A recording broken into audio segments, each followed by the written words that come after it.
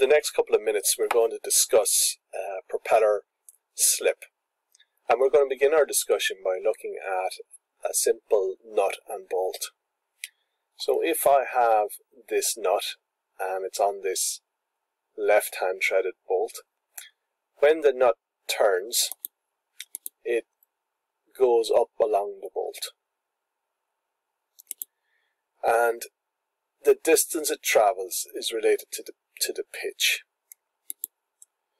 So if I have a bolt that has, let's say, a pitch of 1.5 millimeters, well, that means that when the nut does one full revolution, it will travel forward 1.5 millimeters.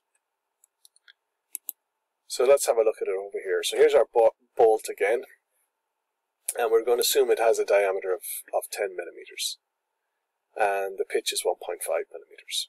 So when when the nut travels one full revolution, well, one full revolution, that distance is the circumference of the bolt, which is 2 pi r, or 2 times r is the diameter, so pi times the diameter. The diameter is 10 millimeters, so it is 10 pi, which is 31.41 millimeters.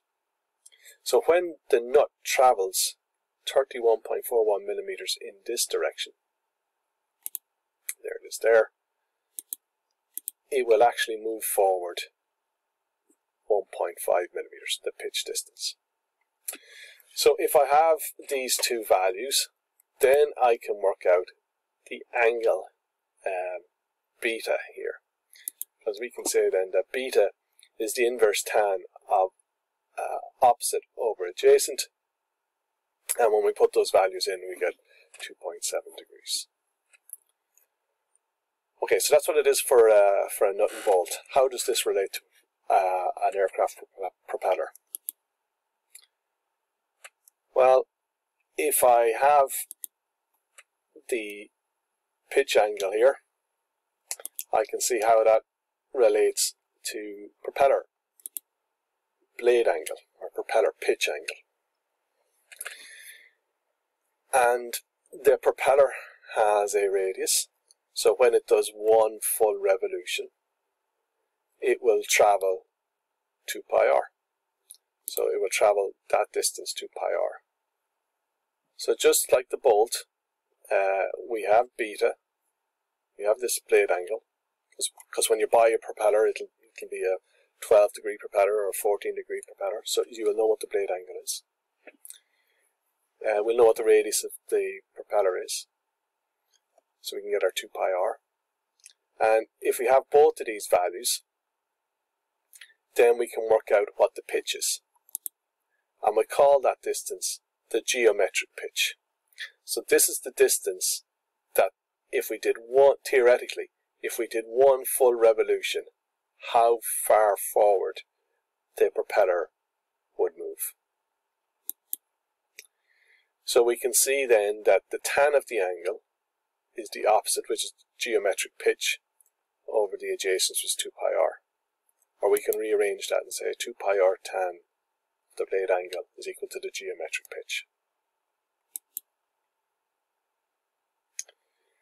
So just to recap on that, the geometric pitch is the theoretical distance the propeller would move forward in one revolution. And we can calculate it by 2 pi r tan beta.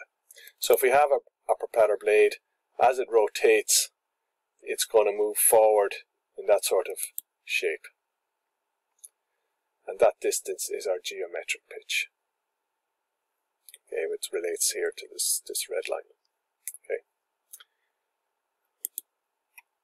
Okay, but we know that the aircraft doesn't go forward that distance, because when the propeller is rotating, the aircraft is moved forward at this velocity, so this distance if you like, and that gives us a relative airflow, and we get an angle of attack between the blade chord line and the relative airflow. And we introduce a new angle now, this angle in here, and this is called the helix angle, or the angle of advance. So we can work out then if we have this angle, we can work out what the effective pitch is. And this is the actual distance that the propeller will move forward. And it will be a lot less. So if we're following this angle here, you can see that the helix angle is smaller than the blade angle. So it's not going to go as forward as much. So the pitch is not going to be as great. So the effective pitch is the actual distance the propeller would move forward in one revolution. And it can be calculated as 2 pi r tan phi, this distance here. The difference between geometric pitch and effective pitch, this distance here is called slip. And it relates to the angle of attack, really. So let's look at the definition of slip. Slip is the difference between geometric pitch and effective pitch. And it's normally